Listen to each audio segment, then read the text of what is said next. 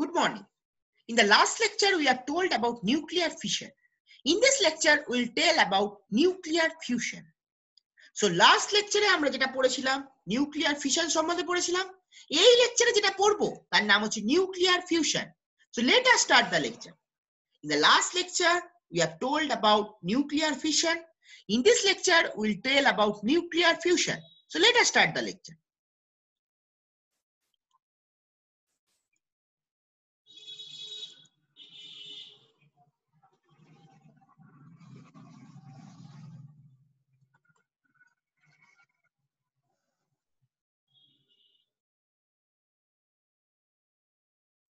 So what is nuclear fusion? Just opposite to the nuclear fission. Nuclear fission is a process in which two small nuclei combines to form a large nuclei. With emission of neutron or proton and huge amount of energy. So nuclear fusion হচ্ছে একটা পদ্ধতি যেখানে কি হয় দুটো ছোট ছোট nucleus জুড়ে একটা বড় নিউক্লিয়াস তৈরি হয় এবং তার সঙ্গে কি কি বেরোয় নিউট্রন বা প্রোটন বেরোয় এবং প্রচুর পরিমাণে শক্তি বেরোয়। So nuclear fusion is a process in which two or more than two small nuclei combines to form a large nucleus with emission of protons or neutrons and huge amount of energy. Just see an example. We are combining deuterium, this is deuterium molecule, and this is tritium molecule, and produces the helium molecule. And one neutron is emitted and a huge amount of energy. So what happens? Just see, একটা deuterium molecule এবং একটা tritium molecule, সবই হাইড্রোজেনের isotope. এটা deuterium molecule এবং একটা tritium molecule, দুটোই হাইড্রোজেনের আইসোটোপ। জুড়ে একটা হিলিয়াম মলিকুল তৈরি করছে এবং একটা নিউট্রন বেরোচ্ছে এবং প্রচুর পরিমাণে শক্তি বেরোচ্ছে। So one deuterium molecule and another tritium molecule combines to form the helium molecule, and one neutron is emitted and huge amount of energy is emitted. So one deuterium molecule, one tritium molecule combines to form helium molecule and with emission of one neutron and huge amount of energy. Just see, একটা deuterium molecule এবং একটা tritium molecule জুড়ে একটা helium molecule তৈরি করছে, একটা neutron বেরোচ্ছে এবং প্রচুর পরিমাণে শক্তি বেরোচ্ছে। This is an example of nuclear fusion. Next, just see that picture. Deuterium is coming and tritium is coming, combines form helium with emission of one neutron and huge amount of energy. Let's see, একটা tritium এলো, একটা deuterium এলো, জুড়ে কি হলো একটা helium তৈরি হলো, একটা নিউট্রন তৈরি হলো এবং প্রচুর পরিমাণে শক্তি বেরোলো। So one tritium is coming and another deuterium is coming, produces one helium, one neutron and huge energy. Next, how does nuclear fusion occurs? Now, nucleus is composed of proton and neutron. Nucleus is composed of proton and neutron.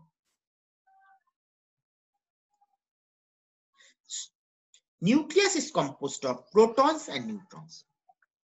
Now, what are the forces acting?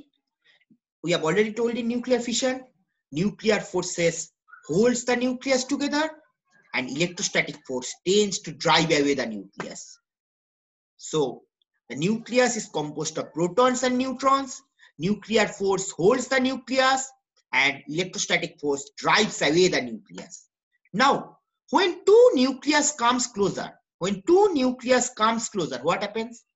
Then, when two nucleus comes closer, then what happens? Then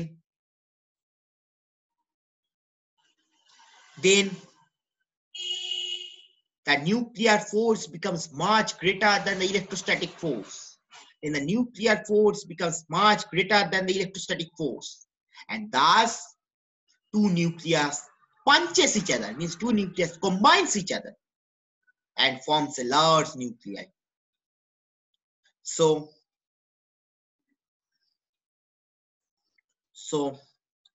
what happens in fusion reaction? What happens? Two forces are acting. One is nuclear force, it holds the nucleus, and electrostatic force, it drives away the nucleus. Now in nuclear fusion, what happens? When two nucleus comes, then nuclear force becomes much greater than the electrostatic force, and thus what happens? Nuclear force becomes much greater than the electrostatic force, and thus two nucleus combines to form large nuclei with emission of huge amount of energy. The reaction is exothermic, means huge amount of heat is evolved.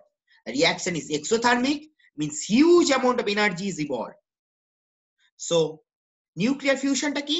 একটা nucleus আছে, নিউক্লিয়াসের মধ্যে কি আছে? Proton এবং neutron. Proton এবং neutron. Proton positively charge particle এবং নিউট্রনের কোনো চার্জ নেই। এবার দুটো ফোর্স কাজ করে, একটা হচ্ছে ইলেকট্রোস্ট্যাটিক ফোর্স এবং একটা হচ্ছে নিউক্লিয়ার ফোর্স। নিউক্লিয়ার ফোর্স নিউক্লিয়াসটাকে ধরে রাখে এবং ইলেকট্রোস্ট্যাটিক ফোর্স নিউক্লিয়াসটাকে বাইরে বার করে দেয়। যখন দুটো নিউক্লিয়াস আসে তখন কি হয়? তখন নিউক্লিয়ার ফোর্সটা ইলেকট্রোস্ট্যাটিক ফোর্সের থেকে অনেক বেশি হয়ে যায়। নিউক্লিয়ার ফোর্সটা ইলেকট্রোস্ট্যাটিক ফোর্সের থেকে অনেক বেশি হয়ে যায় এবং তার ফলে কি হয়? দুটো নিউক্লিয়াস জুড়ে গিয়ে একটা বড় নিউক্লিয়াস তৈরি করে। এটাই হচ্ছে নিউক্লিয়ার ফিউশনের মেকানিজম। এই প্রসেসটা হচ্ছে এক্সোথার্মিক, মানে প্রচুর পরিমাণে তাপ উৎপন্ন হয়। সো তার মানে কি হলো? নিউক্লিয়ার ফিউশনের সময় কি হয়? ইলেকট্রোস্ট্যাটিক ফোর্সের থেকে নিউক্লিয়ার ফোর্সটা অনেক বেশি হয়ে যায় এবং তার জন্য দুটো নিউক্লিয়াস জুড়ে যায় এবং প্রচুর পরিমাণে শক্তি বেরোয়। তাই জন্য প্রসেসটা হচ্ছে এক্সোথার্মিক, মানে প্রচুর পরিমাণে তাপ বেরোয়। Next, a very important topic, nuclear binding energy. আগে বাংলায় বলি, তারপর ইংলিশে বলি। নিউক্লিয়ার ফিশন বা ফিউশনের সময় প্রচুর পরিমাণে শক্তি বেরোয়। এই যে শক্তিটা বেরোয় সেটাকেই আমরা বলেছি nuclear binding energy. Nuclear fission বা ফিউশনের সময় প্রচুর পরিমাণে শক্তি বেরোয়, সেটাকেই আমরা বলেছি নিউক্লিয়ার বাইন্ডিং এনার্জি। ধর একটা পরমাণু ধরলাম এক্স জেড এ, নিচে যেটা থাকে সেটাকে আমরা বলেছি অ্যাটমিক নাম্বার এবং উপরে যেটা থাকে হচ্ছে সেটাকে আমরা বলি হচ্ছে মাস নাম্বার। জেডটা হচ্ছে অ্যাটমিক নাম্বার, এটা হচ্ছে মাস নাম্বার। তাহলে জেড মানে অ্যাটমিক নাম্বার মানে কি? নাম্বার অফ প্রোটনস এবং নাম্বার অফ ইলেকট্রনস। তাহলে জেডটা কি হচ্ছে? নাম্বার অফ প্রোটনস এবং নাম্বার অফ ইলেকট্রনস। এবং আর মাস নাম্বার মানে কি? নিউট্রনস এবং প্রোটনস এর যোগফলকে আমরা বলেছি মাস নাম্বার। নিউট্রনস এবং প্রোটনস এর যোগফলকে আমরা বলেছি মাস নাম্বার। তাহলে নিউট্রনস কত গুণ হবে? এই মাস নাম্বার থেকে অ্যাটমিক নাম্বারকে বিয়োগ দিলাম, তাহলে এ মাইনাস জেড হচ্ছে নিউট্রন। তাহলে প্রোটন হচ্ছে জেড সংখ্যায়, এই যে অ্যাটমিক নাম্বারটাই হচ্ছে প্রোটনের সংখ্যা, তাই জন্য জেড প্রোটন, এবং ইলেকট্রন সংখ্যাটাও সমান, জেড ইলেকট্রন, এবং নিউট্রনটা কত গুণ পাবো? এই মাস নাম্বার থেকে অ্যাটমিক নাম্বারটা বিয়োগ দিলে যত গুণ, তাহলে এ মাইনাস জেড। তাহলে এইবার কত গুণ? মাস অফ দ্য নিউট্রন হচ্ছে mn, mass of the proton হচ্ছে mp, এবং মাস অফ দ্য ইলেকট্রন হচ্ছে me। মাস অফ দ্য নিউট্রনকে আমরা টোটাল নিউট্রন দিয়ে যোগ করলাম,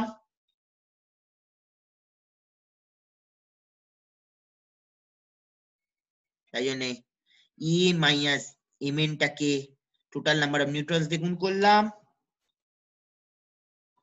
মাস of the proton K total number of protons দিয়ে গুণ করলাম, এবং মাস of the electron K total number of electrons দিয়ে গুণ করলাম। তাহলে কি হলো? মাস of the neutron K total number of নিউট্রনস দিয়ে গুণ করলাম, মাস of the proton K total number of protons দিয়ে গুণ করলাম, এবং মাস of the electron K total number of electrons দিয়ে গুণ করলাম। এবার টোটাল যে সামটা পাবো সেটাই হচ্ছে পারমাণবিক মাস। টোটাল যে সামটা পাবো সেটাই হচ্ছে পারমাণবিক মাস। তাহলে মাস অফ দ্য নিউট্রন কে আমরা কত দিয়ে গুণ করলাম? টোটাল নাম্বার অফ নিউট্রনস দিয়ে, মাস of the proton K total number of protons দিয়ে, মাস of the electron K total number of electrons দিয়ে। টোটাল যে সামটা পাবো সেটাই হচ্ছে অ্যাটমিক মাস। এইবার এটা হচ্ছে অ্যাটমিক মাসটা হচ্ছে থিওরিটিক্যাল মাস। এইবার অ্যাকচুয়াল যদি আমরা মাসটা মাপি, সেই মাসটা থিওরিটিক্যাল মাসের থেকে অনেকটা কম হবে। অ্যাকচুয়াল যদি মাসটা মাপি, সেই মাসটা থিওরিটিক্যাল মাসের থেকে অনেকটা কম হবে। সেই যে মাসটা কমে গেল, সেই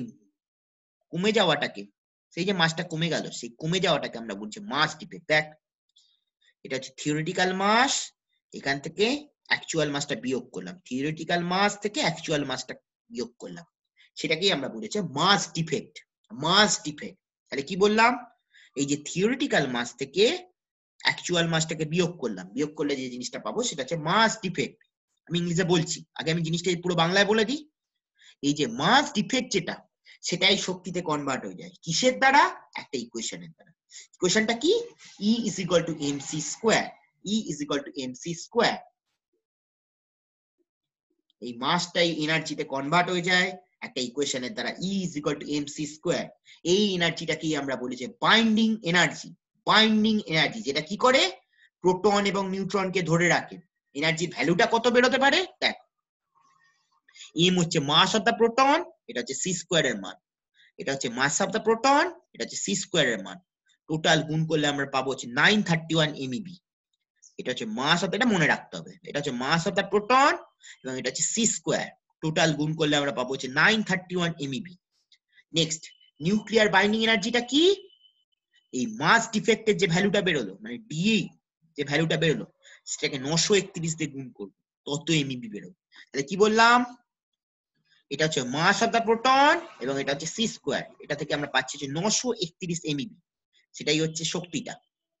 এবার নিউক্লিয়ার বাইন্ডিং এনার্জি টোটাল কত পাবো, এই যে মাস ডিফেক্ট যেটা পেলাম, মাস ডিফেক্টটাকে 931 দিয়ে গুণ করব, তত MeV। আর ম্যাক্সিমাম বাইন্ডিং এনার্জির ভ্যালু কত হতে পারে, 8.5 plus minus 0.2, 8.5 plus minus 0.2। So this is the value of energy. Now mass defect is multiplied by 931, you get the nuclear binding energy, and maximum binding energy allowed is 8.5 plus minus 0.2. Next, we are telling in English. So maximum binding energy allowed is 8.5 plus minus 0.2. Ebar English e bojhi, that nuclear fission, but during nuclear fission and fusion, what happens, huge amount of energy is produced. This energy is known as nuclear binding energy. We know during nuclear fission and fusion, huge amount of energy is produced. This energy is known as nuclear binding energy. This energy is known as nuclear binding energy. Now, we are considering an atom ZXA. ZXA. This Z is known as atomic number and A is known as mass number. Z is known as atomic number and A is known as mass number. Now, what is Z? Atomic number means number of protons. So number of protons is equal to Z. Now number of protons is always equal to number of electrons. So number of electrons will also be equal to Z. So Z is equal to atomic number.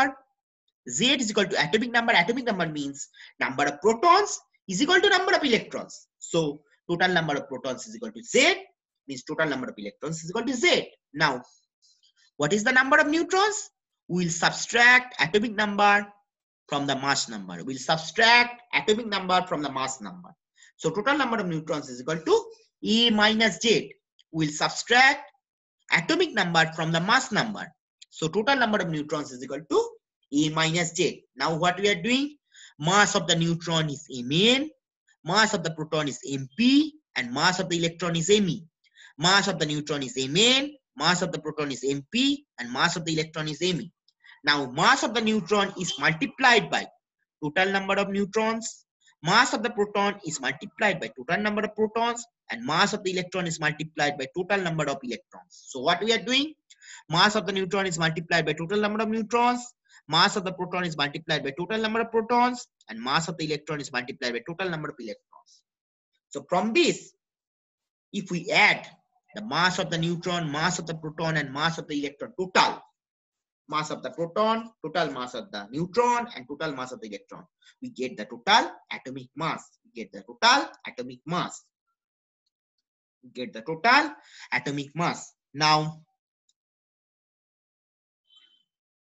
this is the theoretical mass. Now this is the theoretical mass. So if we add the mass of the neutron, mass of the proton, and mass of the electron, we get the total atomic mass. This is the theoretical mass. Now, actual mass is much lesser than the theoretical mass. Actual mass is much lesser than the theoretical mass. So actual mass is M. Actual mass is M. So we are subtracting actual mass from the theoretical mass. We are subtracting actual mass from theoretical mass. This is known as mass defect. So we are subtracting actual mass from the theoretical mass, and this is known as mass defect. So just see, we are subtracting, this is the theoretical mass and this is the actual mass. So difference we get, it is known as mass defect. So this is the theoretical mass and this is the actual mass. We get the mass defect. Now, this mass defect is actually converted into energy according to the equation E is equal to mc square. This mass defect is converted to the energy according to the equation E is equal to mc square. This energy is known as binding energy, and they hold protons and neutrons together. So this mass defect is converted to energy according to the equation E is equal to mc square, and this energy is known as binding energy. What is the role of binding energy? It holds protons and neutrons together. It holds protons and neutrons together. Now, what is the value of energy? This is the mass of the proton, and this is the c square value. This is the mass of the proton, and this is the c square value. We get total is equal to 931 MeV. 931 MeV. So this is the mass of the proton, and this is the c square. We get total 931 MeV. Now, nuclear binding energy is equal to this mass defect, means D. Mass defect is multiplied by 931 MeV. So this is the mass of the proton and this is the value of c square. We get 931 MeV. This is the energy. Now, nuclear binding energy, what is the value? Mass defect is multiplied by 931 MeV. This is the nuclear binding energy. Now, maximum binding energy allowed is 8.5. Permitted is 8.5 plus minus 0.2. 8.5 plus minus 0.2. So maximum binding energy permitted is 8.5 plus minus 0.2. Now in this lecture, we are told about nuclear fusion and mass defect and binding energy. So এই lecture আমরা যেটা পড়লাম nuclear fusion সম্বন্ধে, মাস defect সম্বন্ধে এবং binding energy সম্বন্ধে. So thank you. If you have any problem, please contact me in my contact number, WhatsApp number. Thank you.